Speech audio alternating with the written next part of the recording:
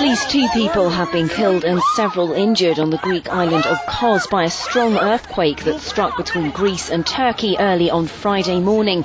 The deaths were confirmed by George Kyritsis, the mayor of the island, which is a major tourism resort.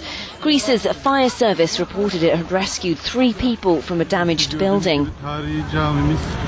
The quake, which struck at 1:31 a.m. local time, had a magnitude of 6.7 on the Richter scale, with its epicentre off the Turkish coastal city of Marmaris. Turkey is prone to earthquakes because it's located between the Arabian Plate and the Eurasian Plate.